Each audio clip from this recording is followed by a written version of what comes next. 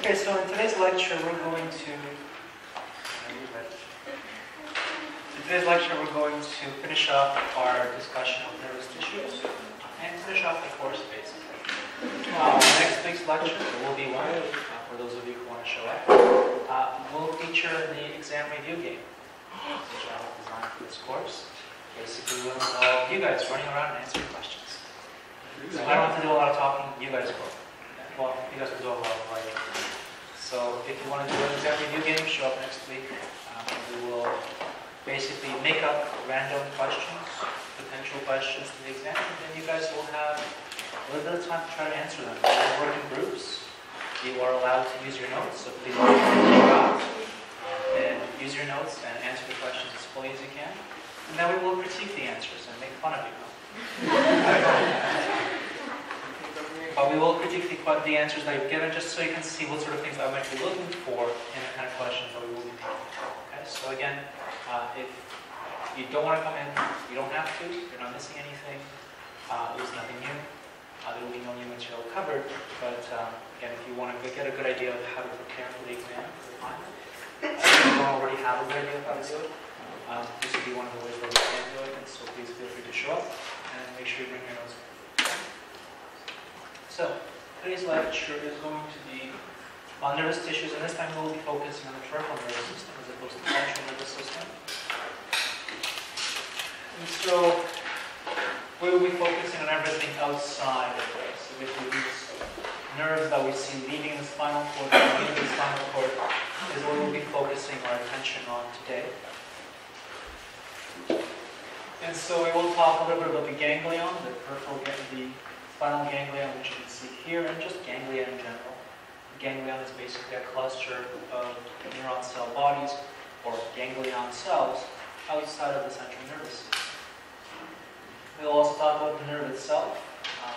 So that will be these structures right here, leading to and away from the spinal cord. We will talk about their organization. You'll notice the terminology is starting to look a little familiar here.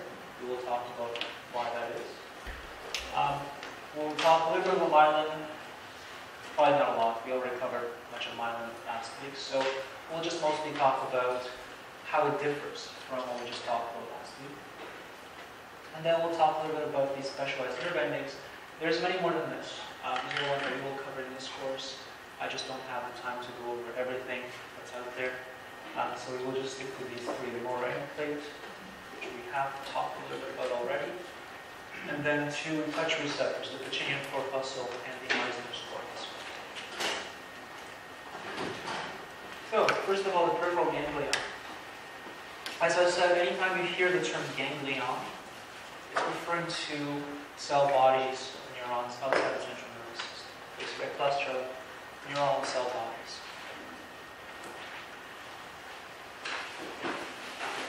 The ones we will be looking at today are quite large. So they would be the dorsal ganglia that will be shown right here, this bulge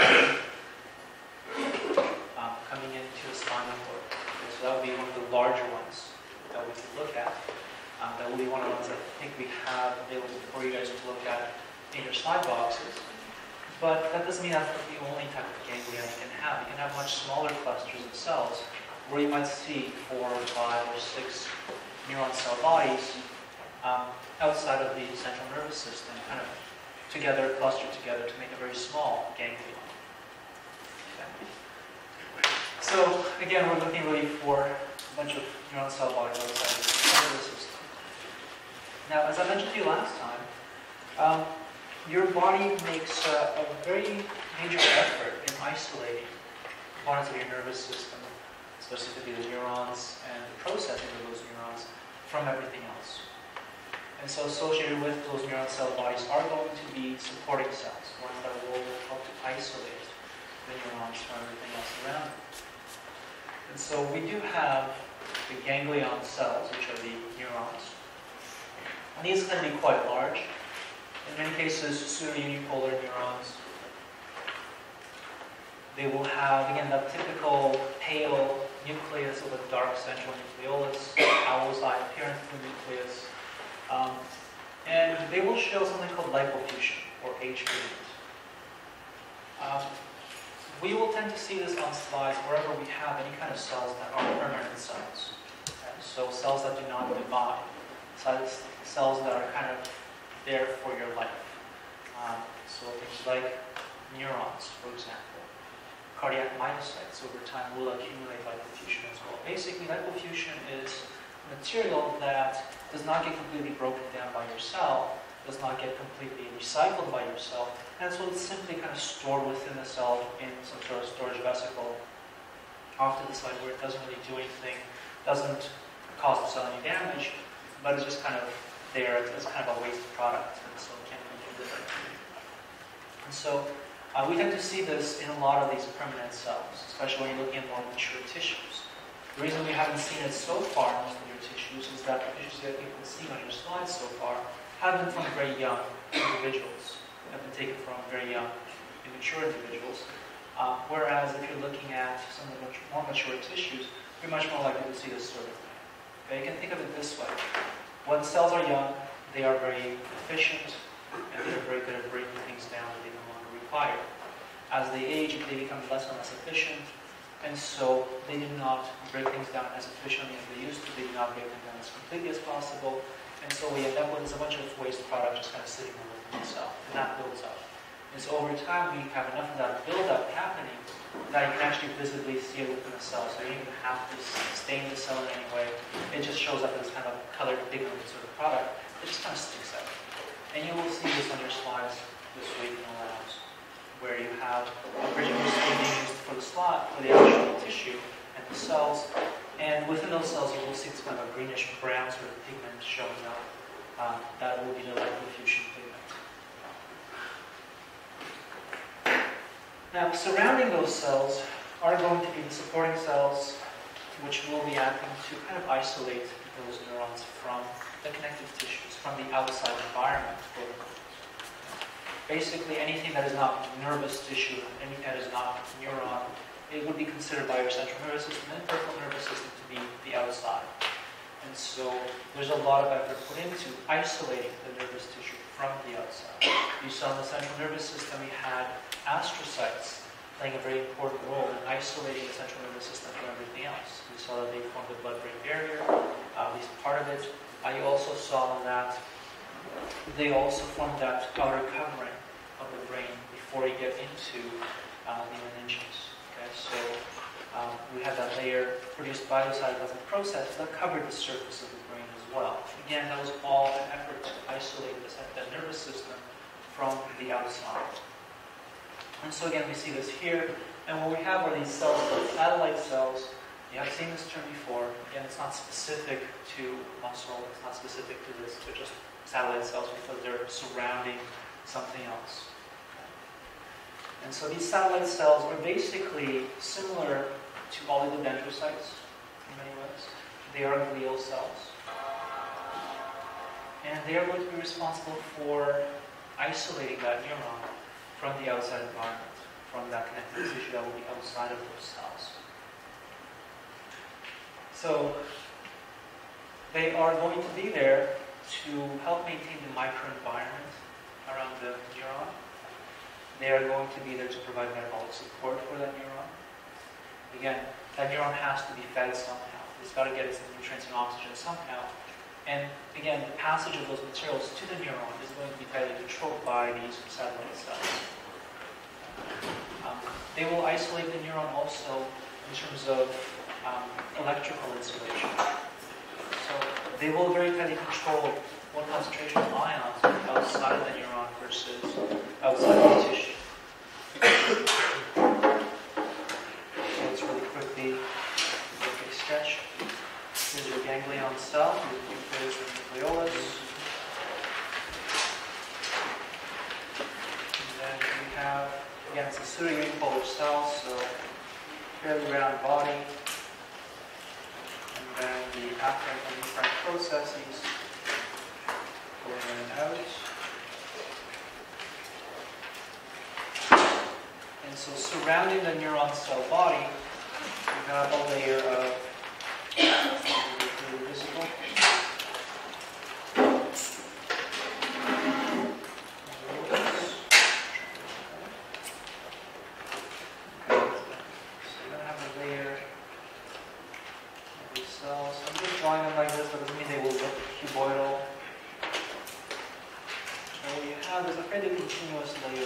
cells.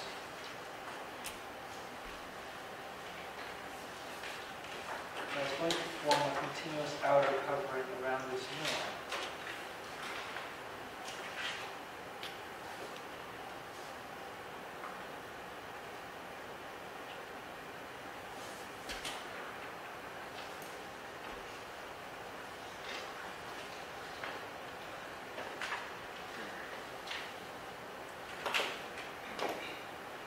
Now, I mentioned electrical insulation. Why would we need electrical insulation around this neuron? Well, out here is going to be connective tissue. And so out here we've got connective tissue. These are satellite cells. The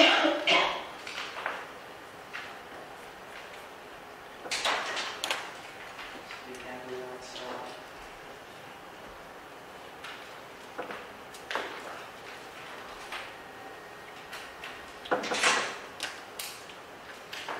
If you think about this, within this connective tissue, you're going to have fluctuations in concentrations of ions. So you might have sodium ions out here.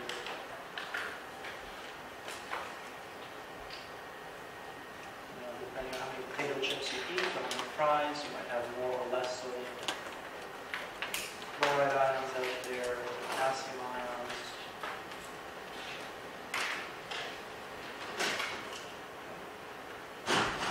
Now, these are the ions that are also going to be responsible for maintaining that membrane potential inside the cell, which is the outside of the cell. The membrane potential that is used by the cell to transmit action potentials down the line.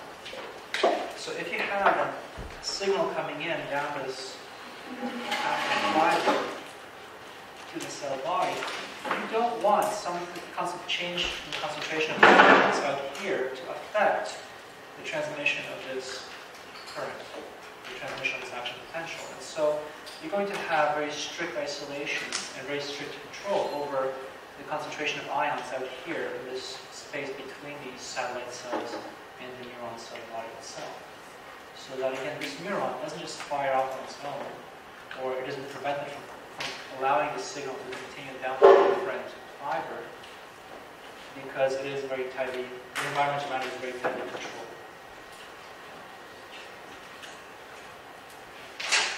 Now, around the outside of those satellite cells is another layer of cells. They're called capsule cells. And they have a much more elongated appearance. And they also kind of make a fairly continuous sort of layer around the outside of this structure.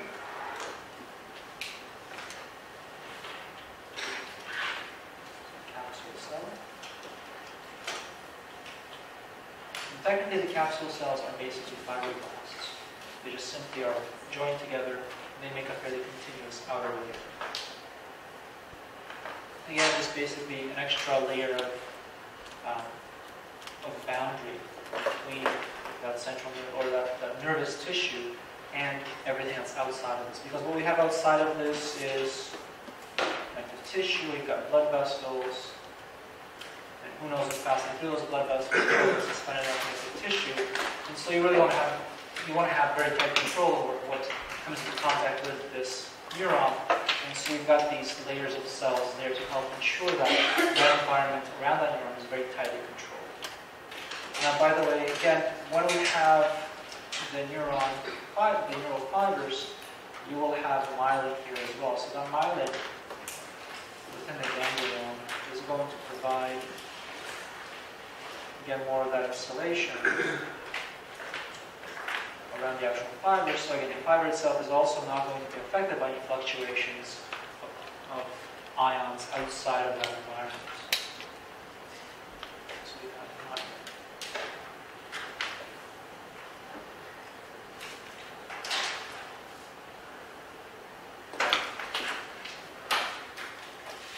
Okay, so again, satellite cells closely associated with the cell body of the ganglion cell. Then we have capsule cells, specialized fibroblasts around the outside of that. What does it look like? here is a slide of a very low power micrograph of dorsal root ganglion. Okay.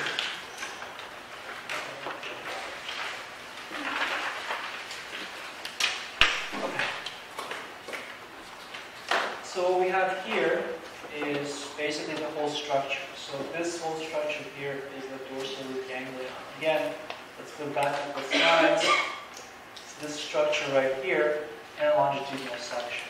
So we can see that there is nerve fibers coming into this, nerve fibers leaving this, and right at this bulge is where we have all of those ganglion cell bodies. Okay, so let's go through this. Again, we've got a nerve coming in and a nerve leaving. Which side is in and which one's out? It's hard to tell. So this could be nerve coming in, this nerve leaving, or the other way around. It doesn't really matter. Okay? And what we have here is this cluster of ganglion cells. Even at this magnification, you can kind of make out that there are these round structures within this ganglion. And so these nice round structures that you're seeing here that are kind of isolated, those are the ganglion cells themselves.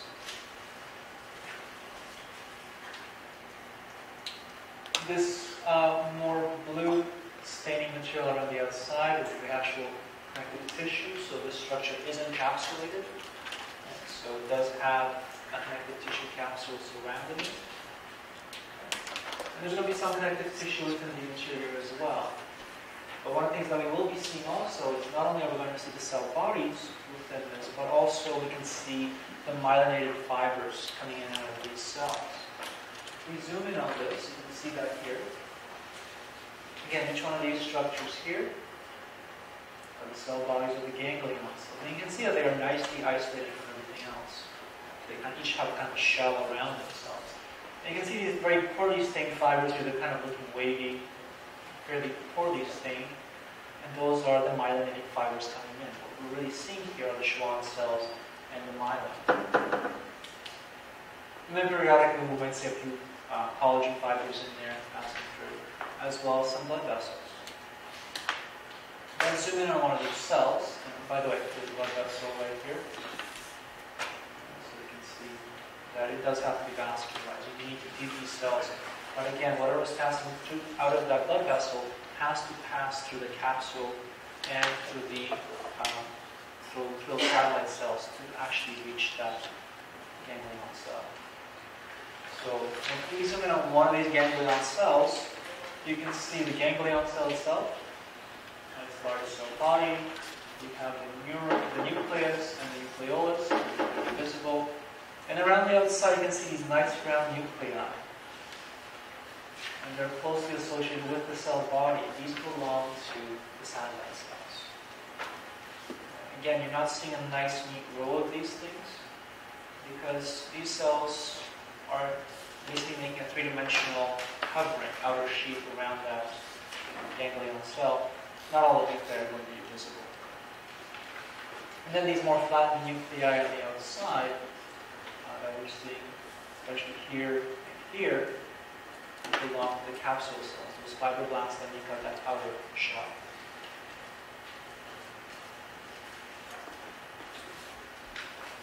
Now, the other thing that we can see on here, well, not on this particular slide, but on the previous one, is again we've got the nerve fibers coming in, and those will be surrounded by the Schwann cells, producing that sheet, that myelin sheet. And so the Schwann cell itself is the part that produces the myelin. And basically you've got one cell for one segment of myelin. So, unlike the central nervous system where you had an oligodendrocyte sending out multiple processes in different direction, and each one of those processes wraps itself around an actual axon and makes a pretty small segment of myelin. And here what you have is the whole cell wraps itself actively around the axon, and so one cell equals one segment, or one internode. Now, again, we've talked a little about the clefts of Schmidt-Langermann or incisures. They're shown diagrammatically here. They're these kind of small slits that you tend to see under the microscope. If you look at an actual slide of a nerve fiber, you can see the myelin sheath. You will quite often see this kind of diagonal line across going across that myelin sheath, which is the incisure. We talked about why those are important last year. Now, the node of Ranvier is the region where the two internodes meet. So let me just flip back to one of these drawings from last time. And so on this drawing, what we have is just a single node, so one internode.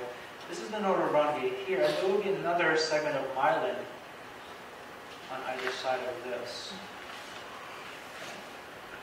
Now, there's this exposed region here, which is the node of Ranvier itself. Again, you do not want this region to be exposed, just like you don't want the cell body of the ganglion cell to be exposed to any fluctuations in concentrations of ions outside of this region.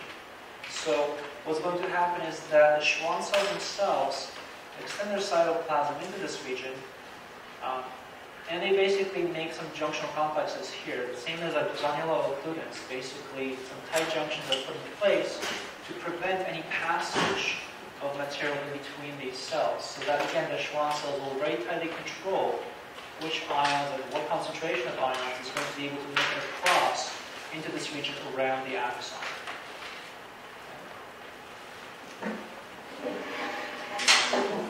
So not only are the Schwann cells going to be feeding it, but also controlling ionic concentration in this region around the node of Ranvier.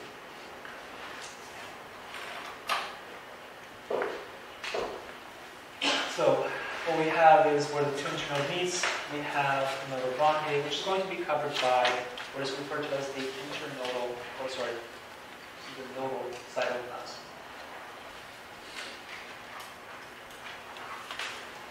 If you watch this work, we've got an animation going on that shows you how a Schwann cell would go about actually producing the myelin sheath. So the initially just wraps itself around and kind of fuses into membranes here, and then they start to rotate and wrap themselves around. So again, what we have here is that periaxonal cytoplasm that you see, that we talked about last week. And what we see have on the outside is that perinuclear cytoplasm of the Schwann cell. And again, the two of them need to be able to communicate somehow, which is why we have those plex of Schmidt-Manchin or incisures within the actual myelin sheath. So we saw this last week, and just by looking at this slide, you would be able to tell me, hopefully, that this is a stack of nerve fibers coming from the peripheral nervous system. And we know this because we have incisures. So we can see on this, especially the nerve fiber here, you can see very clearly these very small, kind of somewhat diagonal, lighter staining regions within the actual myelin sheath itself. You can see that this is what a node of Ranvier looks like right here, or right here. There's a much larger indentation there, it's much clearer. Whereas the actual incisures are much smaller and they happen much more frequently. Okay, so again, this is the beginning of an internode, and if we follow this up maybe a little bit more, you might see the end of that one. Okay, but you can see that these do not occur very frequently. You've got a whole segment here, and we don't see the node of Ranvier across this whole slide. So these are very, very long stretches. Okay, so peripheral nervous system, the myelin sheath segments are quite long. In the central nervous system, they are quite short. Also, in the peripheral nervous system, the node of Ranvier, it is a smaller region. The node of Ranvier here is basically just used for that saltatory conduction. Whereas in the central nervous system, the node of Ranvier is also where the astrocytes can come into contact with the axon to provide that metabolic support. Okay, and so in the central nervous system, the node of Ranvier is wider than in the peripheral nervous system. Again, in the peripheral nervous system, you've got the cell body of the Schwann cell around the outside of the myelin, whereas you don't have that cell body around the outside of the myelin in the central nervous system. The central nervous system also does not require you to have a basal lamina around the outside of the cell. Whereas in the peripheral nervous system, the Schwann cells actually do have a basal lamina surrounding them. Again, kind of acting as an extra layer of protection, an extra barrier before you can get to the actual neurons. So you've got basal lamina around the outside, then the Schwann cell, then the myelin sheath, then the actual axon itself. I threw this slide in here just to remind myself that I should also talk about one of the functions of Schwann cells is to help with the regeneration of nerves or nerve fibers. So I'm sure we've all heard stories about some person who had some sort of an accident, a farming accident or something, where a finger's cut off or something, and all they have to do is just find that finger, make sure it's clean, get to the hospital, get it sewed back on, and at some point they will be able to restore function to that finger. So that finger can be reattached, and it can start to function after a while. After it heals properly, it does return to normal function, at least relatively normal function. And the reason that happens is that after damage occurs, after you sever, say a finger, you have basically a break in the axon. The first thing that's going to happen is, well, there's going to be some changes in the cell itself. So the cell's going to react to this. Quite often, microscopically, the nucleus becomes more eccentric, so it goes off center a little bit. The cell does lose a little bit of that missile substance, so you have a little bit less missile staying within the cell. The cell starts to focus on making a lot of free ribosomes and then trying to regenerate all of this. There's going to be some breakdown of this axon in this direction here, and pretty much all of the axon here, or all of the axon on this side here, is going to be degraded. And so the Schwann cells will proliferate. They will help with this process of breaking down that torn off axon. There will be also macrophages that will be allowed to enter into the area to help out with the cleanup as well. Now, one thing about the proliferation of the Schwann cells is that it will allow them to act as a guide for the regrowth of that axon. Because what's going to happen at this end here is that this axon here is going to start sprouting. Actually, they're called sprouts. Sprouting small tendrils of itself in different directions. They're going to start searching for a pathway through which they can start to grow again. And so once you have one of these tendrils or sprouts actually enter back into the former myelin sheath or that Schwann pathway, it's going to be able to be guided by these Schwann cells back to its original target.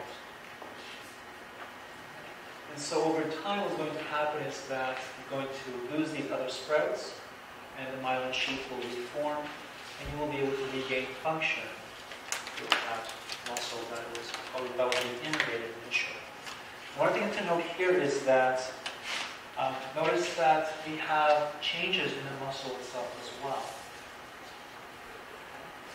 If you sever a nerve, if you sever a nerve fiber leading to a muscle that innervates a muscle fiber, that muscle fiber, if this one is skeletal muscle fibers, is going to react to this as well. Skeletal muscle fibers require innervation in order to function. They need to have that signal coming in periodically to remind them to keep on working. If they don't have that signal coming in, they will start to atrophy. They will start to shrink in size. If these cells are not being used, remember, cells are very efficient. They will simply not make any new proteins. They will start to, over time, lose some of the myosin and actin filaments, and so they will start to shrink.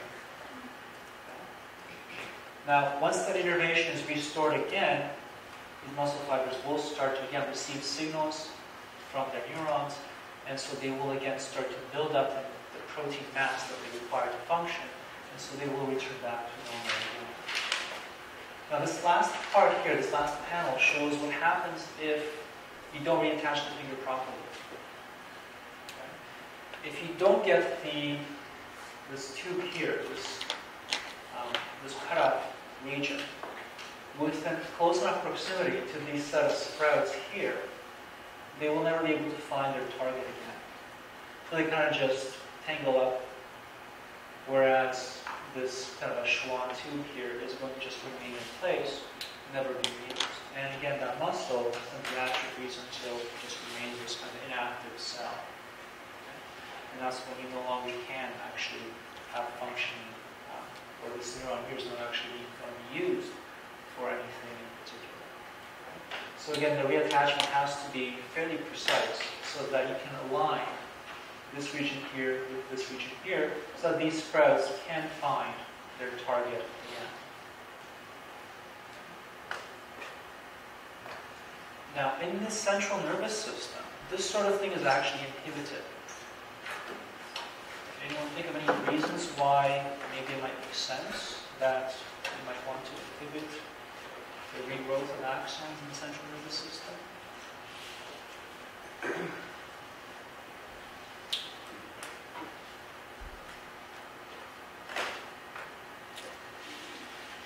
Okay. Now, think about it this way. This is not going to be the only nerve fiber there. Okay. If you're going to sever a finger, you're going to have multiple nerves going to innervate all the muscles in your finger. Okay. You cut that off, you reattach it. You're going to have multiple of these processes occurring side by side. What happens if you sever a spinal cord?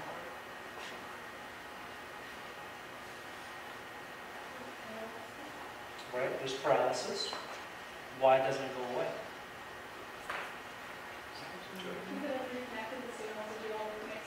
Sorry? The signals are really complicated, so we have to off the information they're sending. A much more complex system. Okay? You got, think of this, but multiply it by thousandfold, okay, or a millionfold. You've got a lot more of these nerve fibers going down the line. Okay? And there, unlike in your finger, where pretty much all these tubes are going to some sort of muscle in your finger, you can eventually relearn to use them properly. If this is a spinal cord, you're dealing with a hell of a lot more information passing through back and forth. If you have things off by just a little bit, you could have regrowth into another tube of these, in that case it would be oligodendrocytes, I suppose. But what's going to happen then? What if it regrows into the wrong tube? What if it's guided down the wrong path? All of a sudden you have an axon that used to be able to tell you to move your foot forward or kick the soccer ball or something. Now it's sending its messages to just completely the wrong place. So in the central nervous system, potentially because it's just so much more complicated, your body actually actively inhibits the regrowth of axons.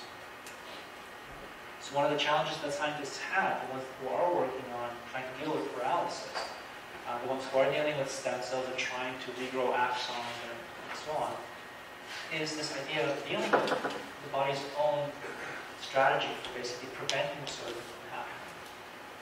Okay, so one of the things that, for example, astrocytes will be doing is they will be producing a protein, I think it's called inhibin, I don't remember exactly. But that protein actually inhibits the regrowth of axons whenever there is damage. And whenever you lose a neuron, whenever a neuron dies, the space that it occupied quite often becomes occupied by glial cells, specifically astrocytes. It's called a glial scar. So you won't have new neurons being generated in most cases. Neurons don't divide. Okay. There are some stem cells apparent in the central nervous system that are capable of differentiating into fresh neurons. But for the most part, whenever a neuron dies, it's simply replaced by glial tissue, glial scar tissue, or astrocytes.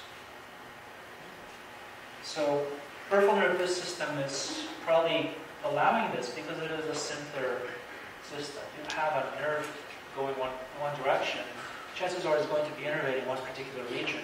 And so again, even if you miss a tube by one, you're going just the wrong tube, you're still going to be hitting a similar group of muscle fibers. And so you're still going to be able to regain at least some function in that severed finger. Okay, speaking of nerves.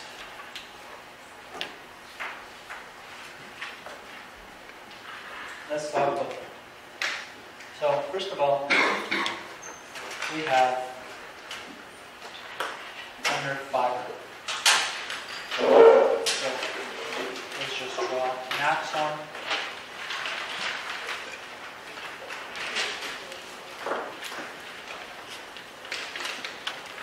We have an axon.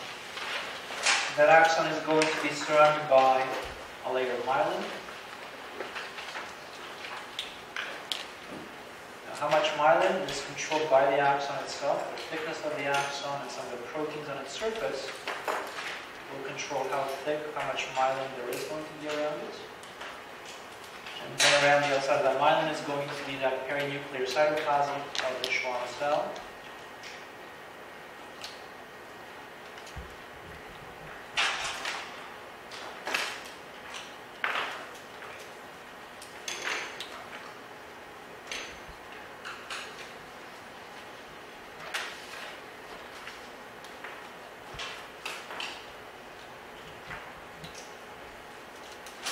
Now, surrounding that is a very, very thin layer of connective tissue, composed mostly of reticular fibers.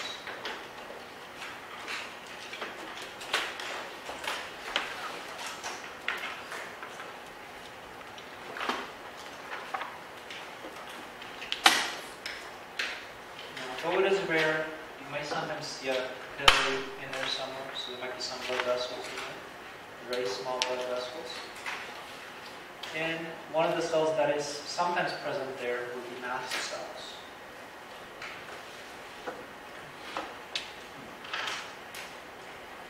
Together, these are the endomyriums.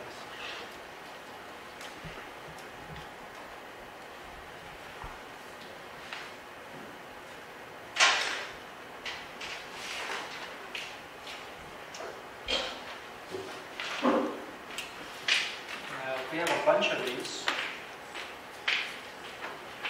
axons surrounded by a myelin sheath.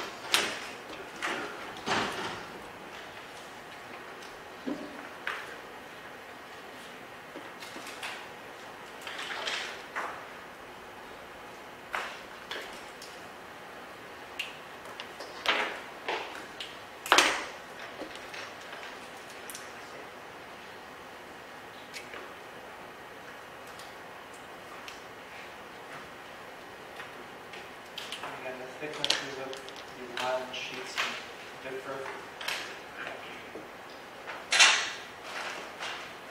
And again, each one of them is going to have a Schwann cell associated with it.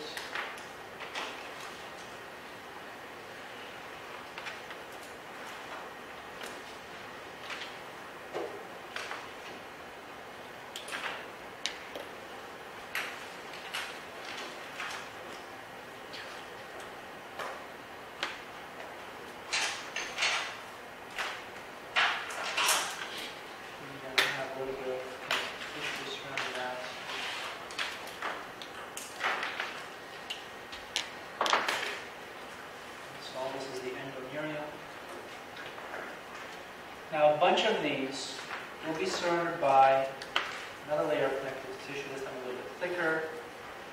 This layer of connective tissue is likely to have larger blood vessels, venules, arterioles.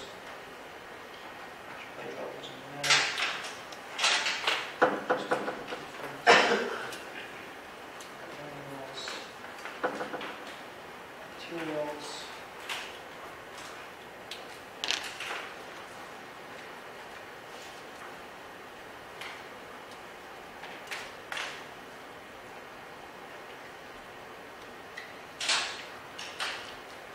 This outer layer in here is the perineum.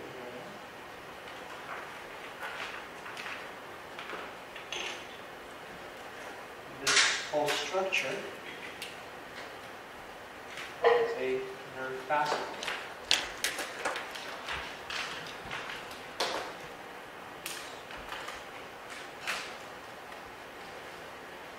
We've seen this before. We've seen this in the organization school. So the organization here is very similar. But it also has some important differences. Just around the inside of this perineum is a continuous layer or two of cells. Some sources say they don't have a specific name for them. Some of them will call them epithelioid cells.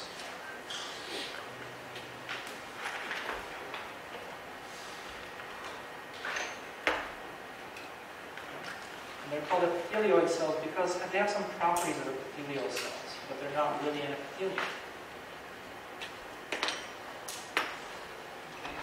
epithelioid cells have contractile fibers. They are capable of producing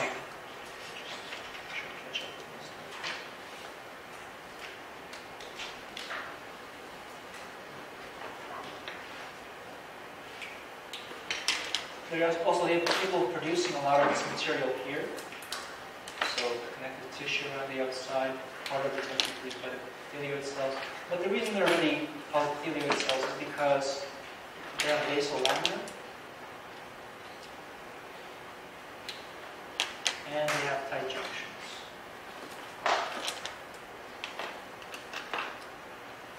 We also know them as the zona occludens.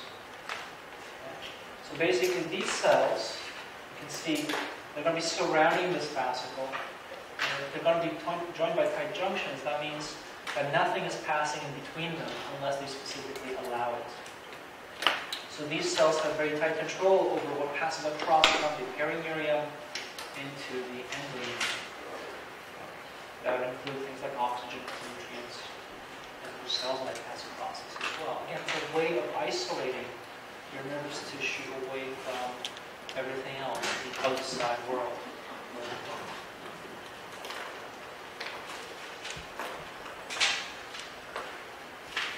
Now, the actual reticular fibers here are going to be produced by the Schwann cells themselves. So you're unlikely to see any fibroblasts in the endoderm. So really, you're only going to see Schwann cells there. You might see some mast cells periodically.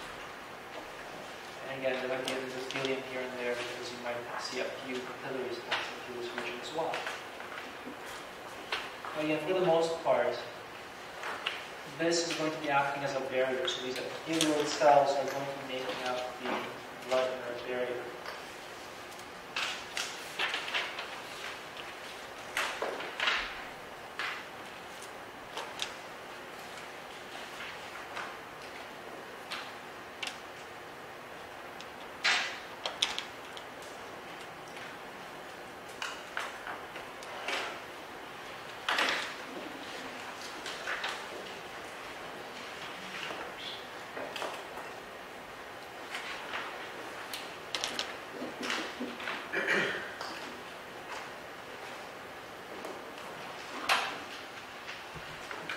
Again, the endometrium, it's a bit of connective tissue, again, mostly reticular fibers, surrounding individual nerve fibers, which is basically a myelinated axon.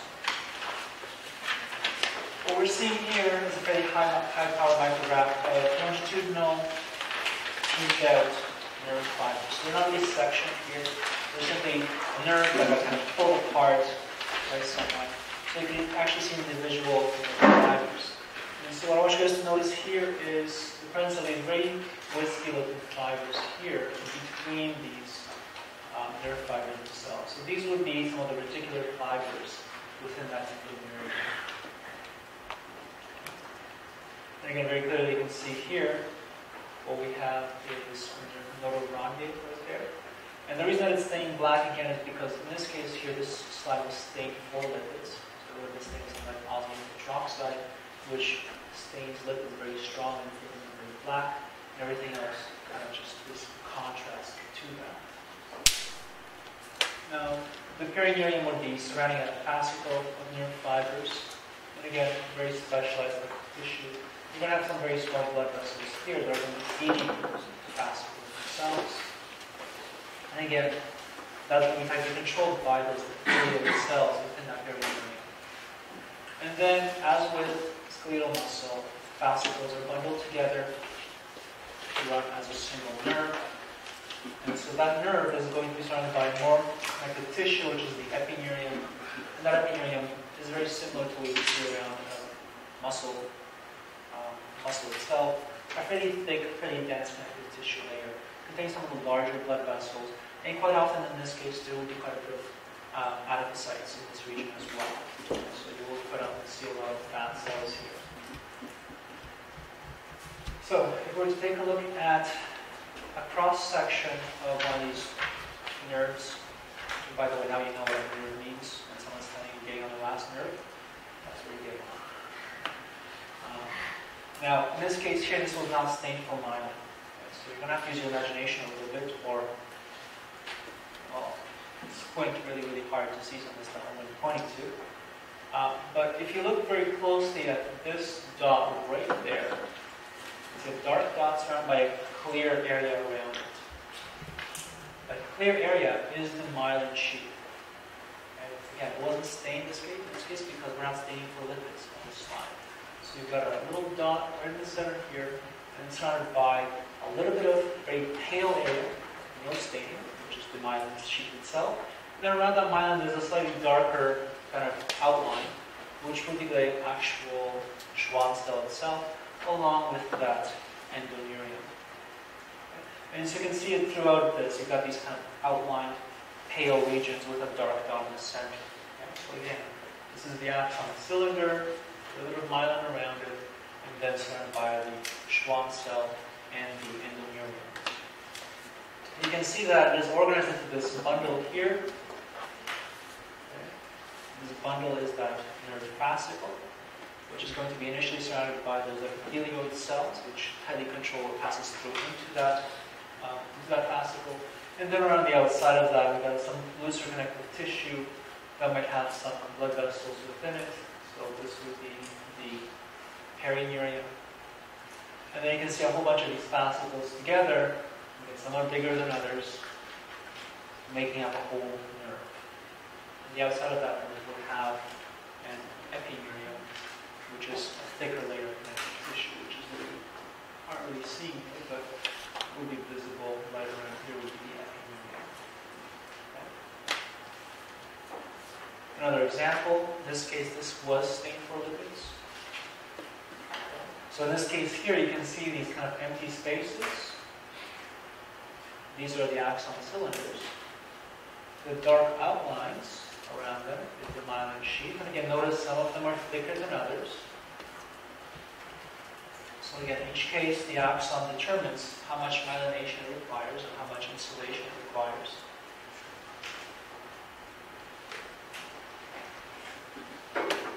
Then around the outside of that myelin sheath, in this kind of pale pink area here, is where you would find the cell bodies of the Schwann cells, as well as that endoneurium. And periodically, you'll notice there's a few places where you're going to have an opening, and it's like a blood vessel. So yeah, you do in fact have some vascularization as well. And again, you can clearly see this is all bundled together, so it is all kind of stuck together to form a fascicle. And again, on the outside of that fascicle, you have those epithelioid cells, which are unfortunately not very clearly stained here, because again, the slide is going to be stained for just the lipid itself, for the myelin. And you can see here, these blobs of black are fat cells. So we're seeing them here within the connective tissue. You can see some blood vessels here as well, and there's the edge of the fascicle right there. So you can see that this is likely to be the perineurium over here.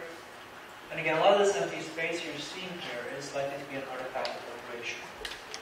So this stuff does get damaged, especially when it's relatively loose connective tissue, and so it has to become more separated than it normally would be in the living tissue. This slide is here to remind me to tell you about another interesting thing about nerves.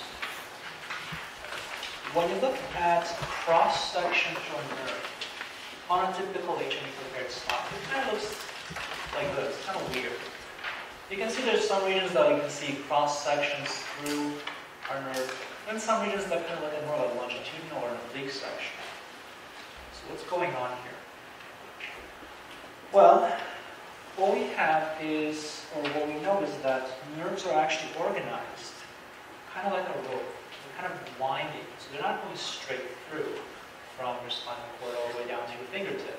They're actually winding, kind of like a rope. So if you look at a rope, you can see that it actually twists. Okay? And that's how nerves are organized as well. You've got those fascicles kind of twisting together and making up this kind of a rope-like sort of arrangement. The question is why? Here's the answer. I can stretch without damaging my nerves. Okay? Nothing I have said so far has told you anything about our nerve's ability to withstand stretch. I haven't mentioned any elastic fibers, something like that. an axon doesn't seem to have any inherent elasticity to it. So if you were to pull on the ends of an axon, which would be difficult to do initially, I guess, but once you got a hold of it, it would probably break very easily. Okay? Axons aren't meant to stretch. Okay? They're very thin, very fine fibers. So why can we get up in the morning and just stretch, and then go off and do whatever? Why can't I go out and do yoga and still be okay afterwards? It's because the nerves themselves are organized like a rope. They're twisted. And so when you stretch, they untwist a little bit to allow for that stretch to be accommodated. So you're not damaging your nerves as you're pulling on. As you're pulling on, you're simply unwinding them, and they basically accommodate that stretch that you need to have. So again, when you're looking at actual slides, where you've been seeing so far all of this, those are some excellent examples of nicely cut nerves that were specifically positioned so that they could be cut in such a way that you would have a really neat looking cross-section to a nerve bundle. Okay?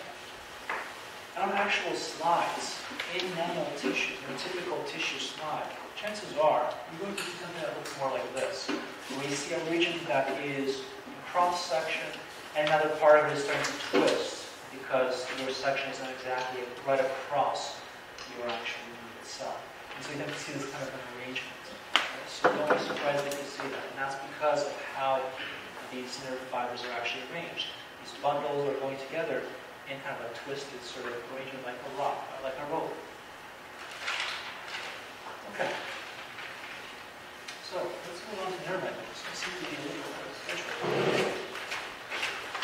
I must be missing something.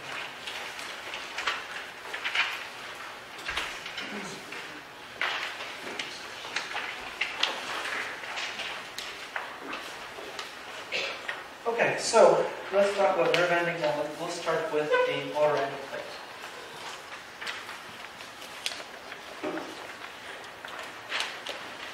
Also known as the neuromuscular junction. So let's put things together. We've talked about muscle in this course, we've talked about nerves, we've talked about synapses. So let's put it all together. So the motor end plate is responsible for initiating contractions. So your motor end plates allow you to do this. Okay. So allow you to move, allow you to write, to take notes. Okay. So how does that happen? Well, what we have is, somewhere in your spinal cord is a motor neuron. One of those large motor neurons that we talked about last week. It's going to send off its axon towards its target, for example, somewhere on your finger. It's going to travel a fairly long distance through that nerve. Throughout it is going to be surrounded by a myelin sheath. And finally it's going to arrive at its target. And recall that what will quite often happen is that that nerve terminus is going to branch off, make telodendria.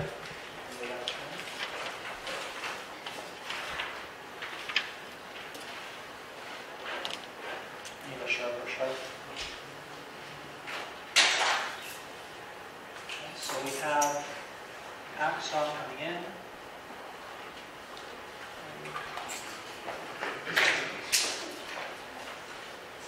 We've got an axon coming in, and it splits off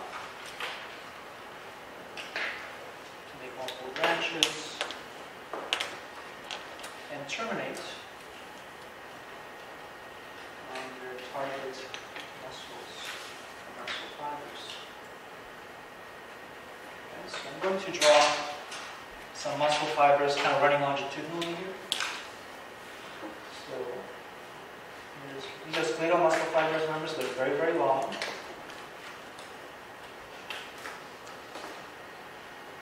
I'm not going to draw those striations, that will just take way too long. Feel free to draw them yourselves when you get home, I guess. So, 1,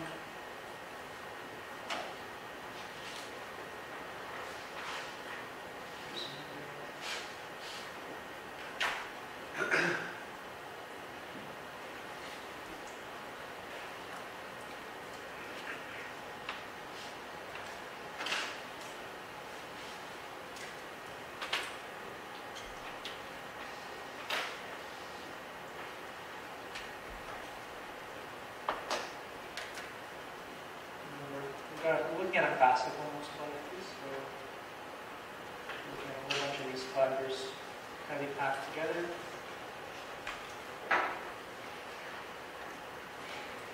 All performing very similar functions.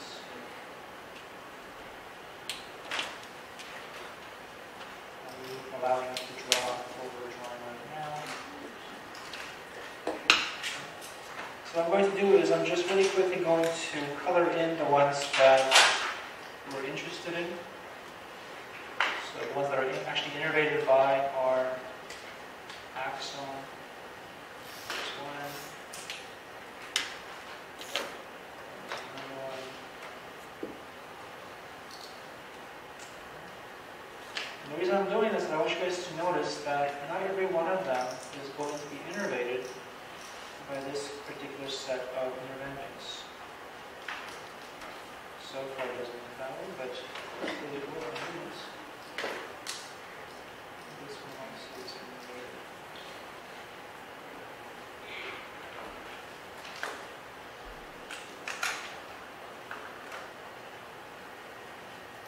Okay, so we have muscle fiber. We're just going to number them. So this one is muscle fiber 1, 2, 3, 4, 5, 6, and 7. And we have colored in number 2, number 4, 5, 6, and 7. Okay. These are innervated in our diagram. The others will be innervated by just a different axon. Okay. So, fibers 2, 4, 5, 6, and 7 plus this axon and the neuron that provided this axon are referred to as a motor unit.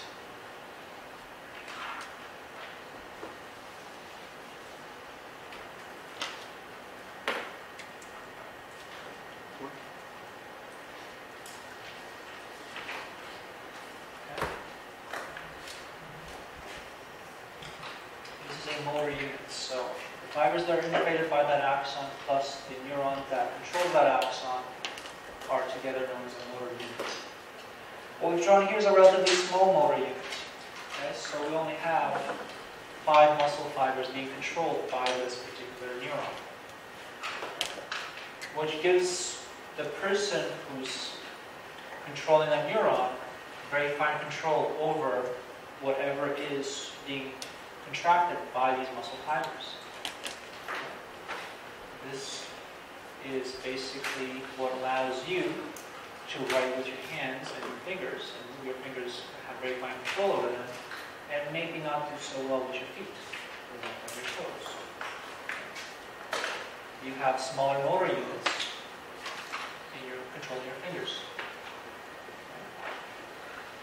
Whereas you could have small motor units might be anywhere between, say, 2 to about 10 fibers. Is this a definition of a small motor unit? No. I'm just trying to give you an idea of what a small one might be. Okay? Just a few muscle fibers controlled by a single neuron. A large motor unit might control about 300 muscle fibers.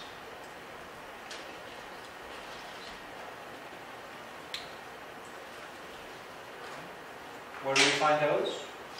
Your back muscles, for example. Right? Your back muscles don't really give you a lot of very fine control. Basically, you either bend over or you straighten up. Muscles that control your posture don't need to control it very finely. You're either straight or you're not. Okay? Are you standing up straight or kind of slouching? Okay? Yes, there will be multiple motor units that will determine which position you're slouching in and that sort of thing, but for the most part, you have many, many muscle fibers being controlled by a single neuron. It basically tells you to stand up straight. Okay? Now, again, how fine your motor units are in your arms, your legs, your fingers, etc., will tend to be controlled by how much you use them. So for example, the motor unit on the back of a dancer, a ballet dancer for example, probably will be much finer, much smaller than the motor units on the back of a weightlifter. Okay? Because they're using their back muscles for different reasons. The finest motor units you have are the motor units that control the motion of your eye. So the little muscles that control the movement of your eyeball, those that are constantly moving. Those are the finest motor units you have because they can really pinpoint things very finely in terms of where your eyeball is playing at and what it's going to focus on.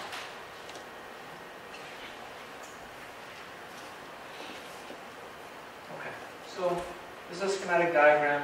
Let's zoom in on this. Let's take a look at a region like this and try to get an idea what that might look like. So let's kind of zoom in on that first. Here. Let's zoom in with this. So, again, we have a axon coming in. Now, I'm going to draw it in a way that might look familiar to you. That's not exactly how it necessarily looks under the microscope, but it will get, I think, the concept across much more clearly. Okay, so we're going to have a terminal bouton somewhere in here at the end of that. Okay. Now, terminus may not look exactly the same at the neuromuscular junction, but again, the concept is still the same. The terminal bouton is going to have neurotransmitter vesicles. We talked about this last time. And when looking at the neuromuscular junction, they will tend to contain acetylcholine.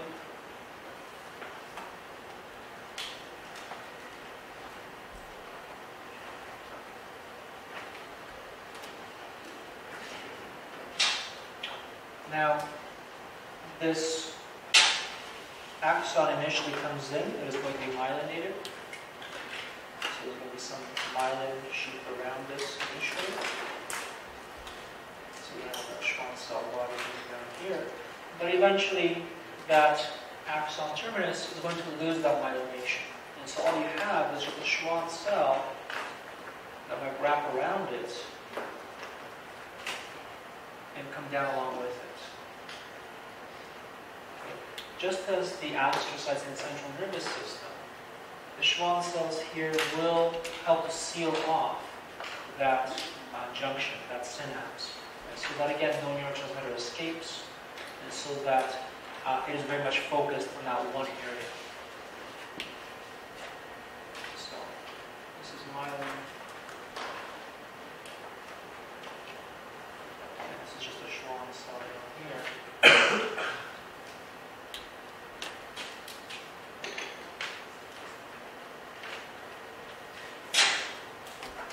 Here is our Schwann cell reticular. Here's our muscle fiber. Let's see if I'm drawing it in the wrong spot. I am not. The actual terminal bouton lies with a bit of a depression on the surface of the muscle fiber. And in fact, the depression has multiple infoldings to increase the surface area in this region.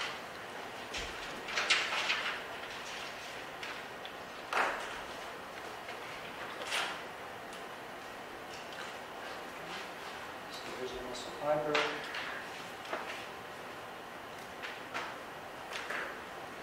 These are referred to as junctional folds.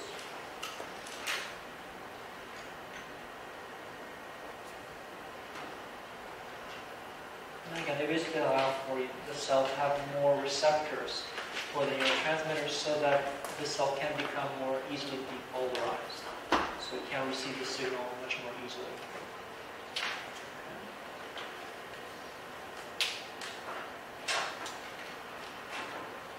Now, the Schwann cells themselves do have a basal lamina around the outside. So it's going to be surrounding the outside of this myelin sheath, as well as the Schwann cells. So we're going to have the basal lamina.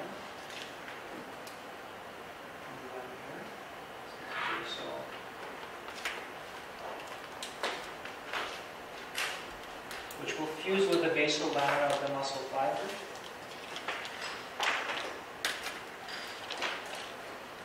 And enter into the synaptic cleft.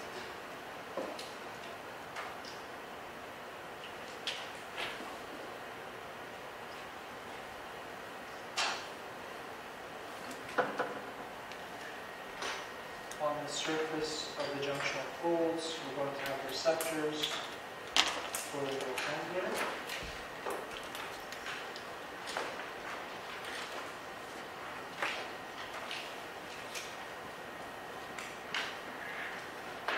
Again, the more folds, the more receptors you can have on it.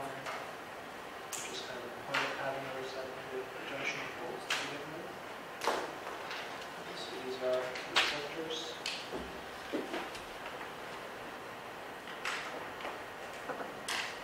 Acetylcholine.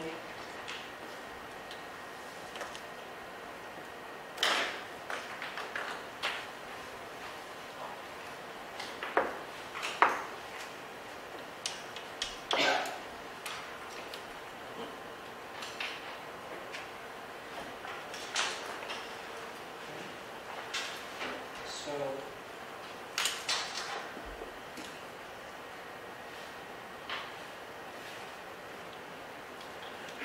what's going to happen is there's going to be an action potential coming down from the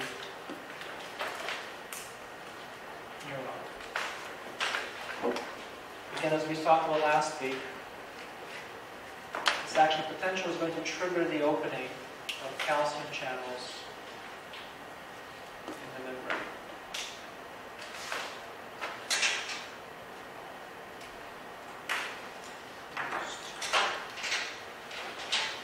Inside boundary of these Schwann cells.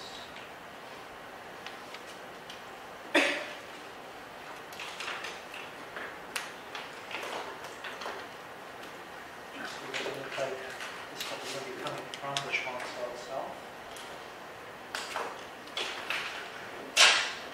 So we're going to have calcium in this space here rushing into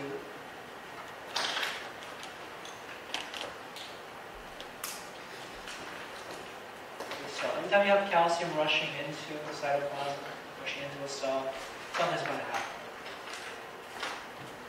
And so in this case here, the calcium is going to cause the docking of these synaptic vesicles with the presynaptic density.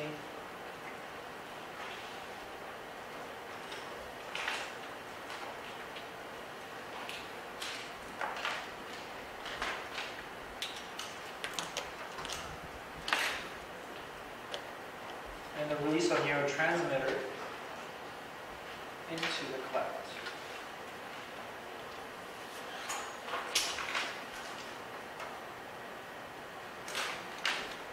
So this is the synaptic cleft.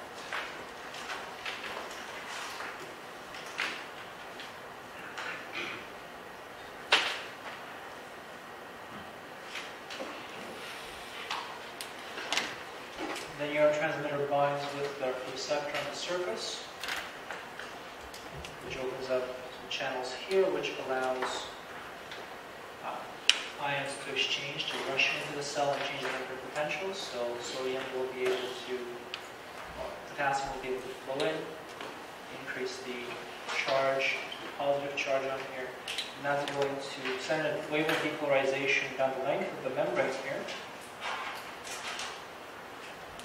One thing we haven't drawn on here, or at the edge,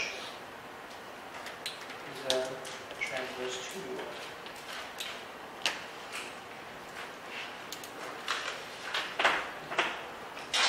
What's going to be surrounding that T-tubule? Because in particular, more specifically, the terminus cisternae, yes.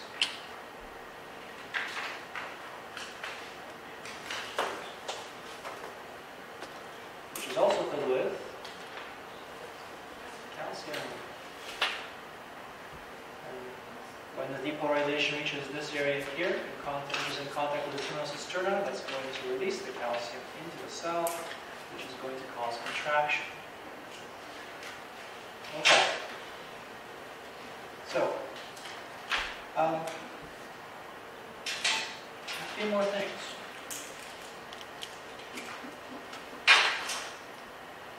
We don't really want acetylcholine to be sticking around here for too long. So what is the cell going to do? It's going to have reuptake, so we can have reuptake of acetylcholine. Quite often what happens actually is we have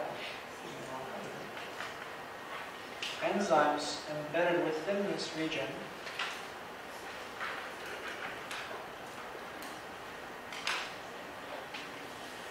called acetylcholine esterase.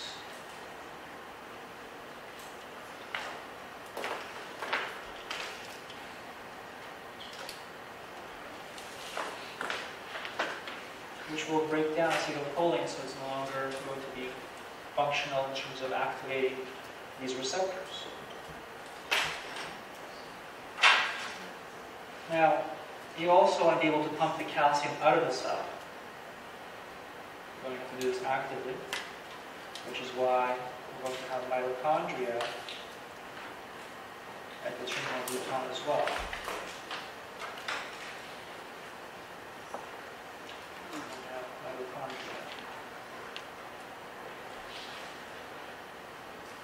How do you think those mitochondria got there? What kind of transport? Retrograde? Interrograde? Which one is it? Interrograde. Interrograde? My neuro. Okay, so is it interrograde? Yeah? Okay. We'll go with that answer. I don't know. So we do have basically transport along the actin tubules, microtubules within the actual axon itself, and there will be motor proteins that will actually carry these organelles all the way down.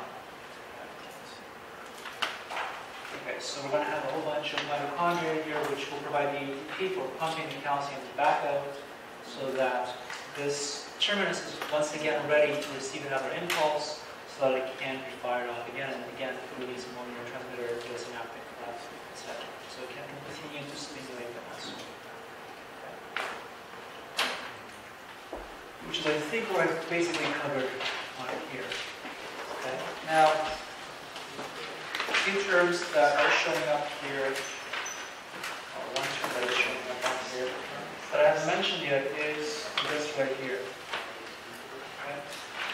One of the characteristic appearance, or things about the appearance of a neuromuscular junction, is the fact that the terminus of the axon looks very odd. Okay. So if you were to actually try to draw this, it would probably be more appropriate to draw it like this. Because it actually spreads itself over the surface of the muscle to make as efficient and as wider area as possible that will be in contact with the actual muscle fiber. Okay?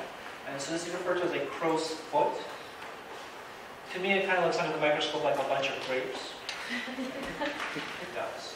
Look at them yourselves. It'll kind of look like a bunch of grapes. Okay?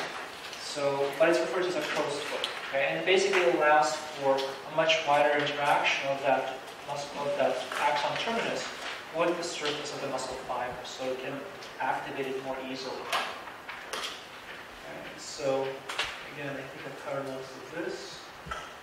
This is what it actually looks like. So again, you can see an axon coming in, splitting off into multiple branches. So you can see that we have a kilodendria here. And notice again, at the very ends, you have these kind of bunches of these kind of granular-looking endings right at the surface of that muscle fiber. Yeah.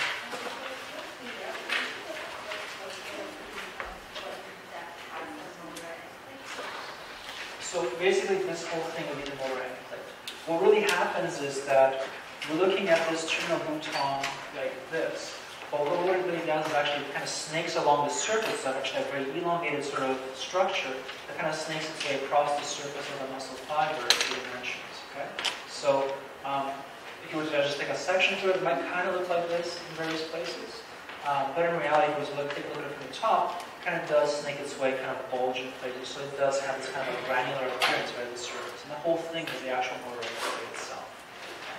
Which is probably one of the reasons that it's called a plate as opposed to a little top. So again, one axon coming in, splitting off, and again, this motor and plate innervating one cell that's kind of out of the plate section here.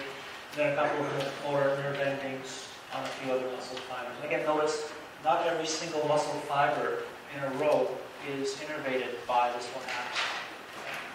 So it's not like you have one axon getting muscle fiber 1, 2, 3, 4, 5, and then another one taking 6, 7, 8, 9, 10. They tend to be split up. Okay? Now, again, and this has to do with basically having smaller or larger motor units. Now, having better control over that is what allows you to hold an egg or crush an egg. If you're holding it gently, you're only activating a few of your motor units. If you're trying to crush it, you're activating all of them. Okay? And again, you can exert different levels of force. And the fact that you can have so many different amounts of force or levels of force that you can exert on that eggshell is a testament to how many different motor units you actually have controlling the muscles of your fingers and your hand. Okay, so let's talk about the sensory endings. So we talked a little bit about how we can move. Let's talk a little bit about how we can actually sense the environment around us. Unfortunately, we won't get to talk about eyes or hearing, but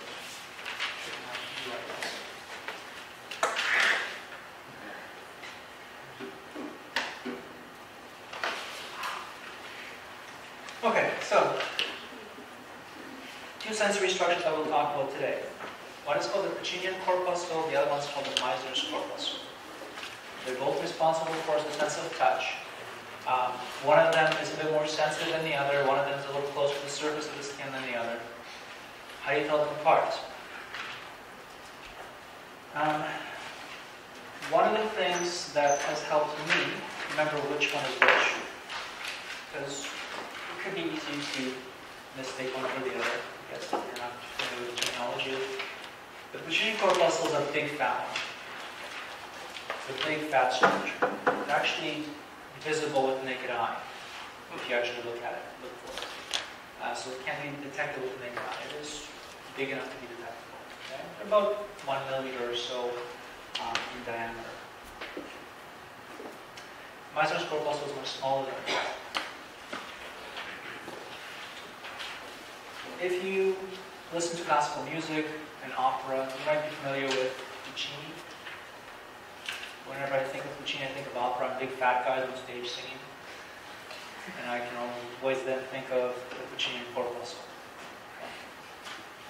I don't have a similar one for Meissner, I'm sorry. You have to come up with one for yourselves. Okay, so what is a Puccini corpuscle? It is a touch receptor. It basically senses pressure and vibration. This type of touch receptor tends to be fairly deep within your skin. So if we look at skin, we have several layers of skin. You have the outermost layer. So this is the surface. And the outermost layer, which is the stratified squamous epithelium.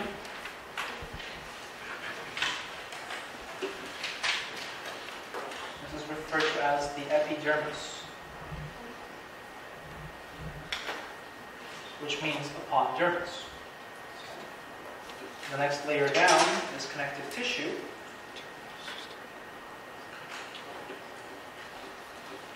And you know that this is a dense, irregular connective tissue.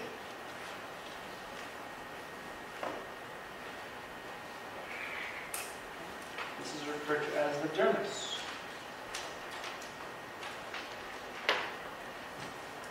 And beneath that, we have a layer of fat. You all have it. Don't fight it. You all have it. This is referred to as the hypodermis.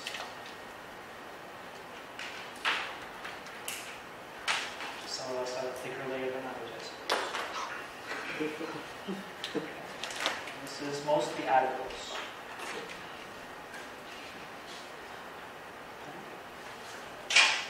Now I've drawn this region here, this interface between the dermis and the epidermis, as kind of a wavy line. This was done for a reason. This structure here is called a dermal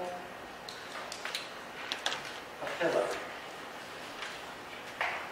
And in 3 dimensions, you can basically think of it as kind of a projection into the epidermis. So you've got a layer of the epidermis, the skin, think of the skin, the surface layer.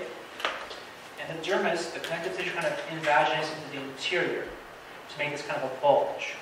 And then the epidermis kind of goes around it. So you have this kind of a wavy surface.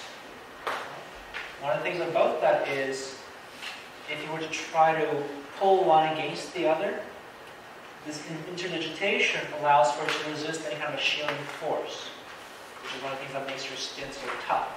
Because you pull on it in any direction, again, you've got the dermis and all those collagen bundles there, basically opposing the forces that you're putting on it. But if you just kind of try putting a shearing force and just pressing against the side, just kind of trying to push it along the surface of the dermis, you can't because of these interdigitations. Because these dermal papillae make for a much tighter association between the epidermis, the epithelium, and that connective tissue underneath. The other thing that they allow for is the fact that within these dermal papillae is where you're going to find the Meissner's corpuscles. They're kind of these bullet-shaped sort of structures. And they will be here because this allows them to be closer to the surface. In fact, the skin on your fingertip is going to have a lot more of these dermal papillae. So the waviness here will actually be a little bit more like this.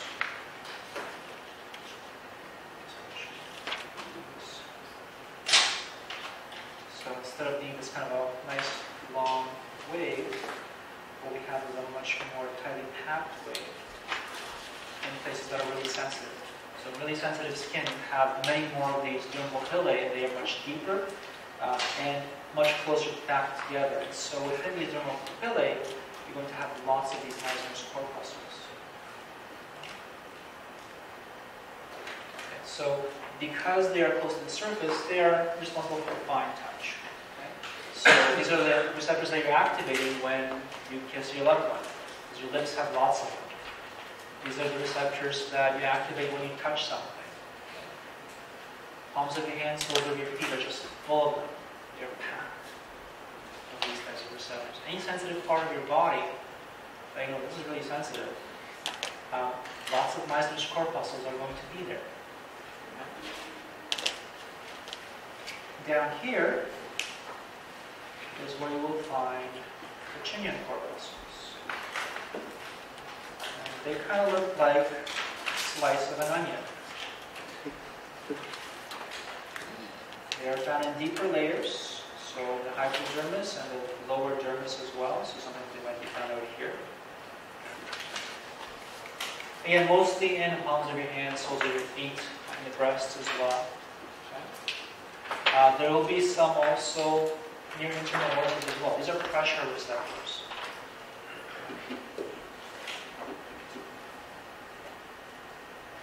So these are Pacinian corpuscles.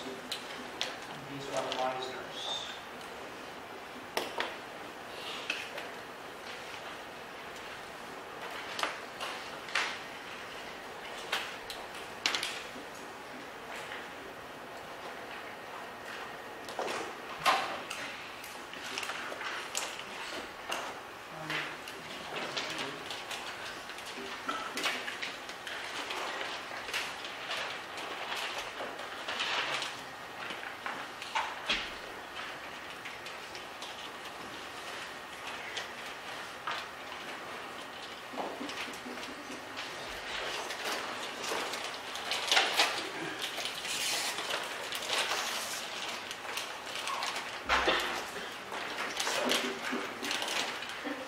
We know roughly where to look for it.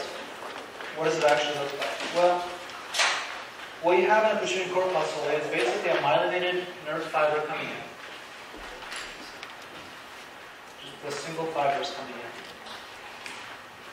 At some point, it's going to lose its myelination. And the Schwann cells that are responsible for that will instead make up this core region here, just tightly packed layers of Schwann cells. So you're going to have an unmyelinated fiber going right down the middle, and then around that fiber you're going to have multiple layers of these Schwann cells very tightly packed surrounding that unmyelinated fiber. Now, around this core region, okay, what you're going to have is then this kind of a capsule, an outer capsule, composed of modified fibroblasts. And those are going to be linked with one another to make up a layer of fibroblasts, and then a layer of fluid surrounding those fibroblasts, and then another layer of fibroblasts, more fluid, more fibroblasts, more fluid. And so you have this kind of concentric arrangement of layers of fibroblasts and then a little bit of fluid. That fluid is very similar to what you would find in the liver. Okay? So just liver, water, and protein. And so what you have is this many layers of this fluid and this outer boundary of fibroblasts each time. And you end up with basically a structure that kind of looks like an onion cut in half. Now the way this functions is that when you press down at the surface of the skin, so when you press down somewhere, when you press down somewhere down here, you make a depression in the skin. That's going to press down on the dermis, that's going to press down on the hypodermis, and press down on this structure here. When you deform that capsule, that pressure gets passed down through all those layers of fluid down to that layer of Schwann cells and eventually that nerve fiber. And that's going to activate the nerve fiber and is going to send a signal down back to your spinal cord saying there's pressure here, there's vibration here, something's going on. So basically it's all about deforming that outer capsule that's going to allow this nerve fiber to send out a signal. And again, it's going to be an action potential because somewhere around here is where we're going to have that axon hillock in that initial segment. Question? So since it's located within the adipose tissue, does that mean in areas with more adipose tissue they have more sensitive, would be more sensitive to pressure? So because it's in adipose tissue, people with more adipose tissue be more sensitive to pressure. Or like different regions? I'm not necessarily sure that that would be the case. I don't think that the presence of these is dependent on the presence of adipose tissue. You just simply have a certain number of these things. I don't think it necessarily has to do with how much adipose tissue you have. It's possibly you might have a few more, but again, that just means that you're going to have to press down through a lot more adipose tissue to hit some of those things, so you might need more of those. Okay? So just to retain the same sensitivity. I'm not sure that they would be more sensitive because they might have more vision corpuscles as a result. Okay, so that's the Pacinian corpuscle. Here's what it actually looks like under the microscope. This is a nice picture that I found. Not all of them will look this nice and obvious, so keep your eyes open. So, right down the center is where we would have an axon. Okay. Around the outside of that is going to be that layer of Schwann, or multiple layers of Schwann cells making up that core. And then around here, all these nuclei you're seeing here are nuclei of those modified fibroblasts making kind of continuous layers. And the empty spaces you're seeing here are the spaces that would be filled with fluid. So again, if you think about this, you compress this thing from the top, it's going to compress all the way down to that nerve fiber and basically cause it to fire off. So that's one Pacinian corpuscle here. There's another one, the edge of one right there as well. So you can see that there's actually a connective tissue capsule surrounding it. That's a fairly common feature of these things as well. On the outside, there will be some connective tissue forming a capsule around this structure. And you can see out here a bunch of adipose tissue. So we are taking the hypodermis. And just to the left of this slide, you can see a bit more connective tissue. That's where the dermis is. The next one on the list is the Meissner's corpuscle. And it kind of functions in a very similar way. Again, it's all about deforming that capsule, deforming that structure. In this case here, what you have is maybe one or two, maybe three nerve fibers entering. So again, they initially are myelinated, but eventually they lose their myelination. And the cells that would form that myelin, the Schwann cell, will actually modify themselves to form this kind of a structure here, where what you tend to see is nuclei that are kind of flattened, that are parallel to the surface of the skin. And so if we try to draw this, what you have is a Schwann cell, a Schwann cell, a Schwann cell. And so what you have is multiple Schwann cells kind of forming this sort of structure, leading up to the top and kind of makes a conical sort of shape to it. There is going to be some connective tissue around the outside of this. It's not always very prominent, not always very obvious.